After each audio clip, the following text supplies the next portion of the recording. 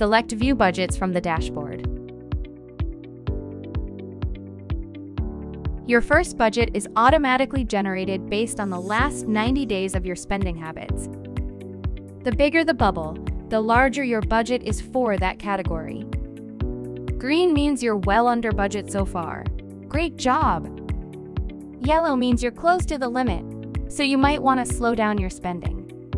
Red means you've exceeded your budget, but that's okay, you'll get it next time. Select a bubble to see detailed transaction information. Here's where your complete budget total is located and your projected income. Don't like your budget as is? From this screen, you can edit and manage your budget. Delete categories that don't work for you or add new categories. Thanks for watching, and be sure to check out our other videos.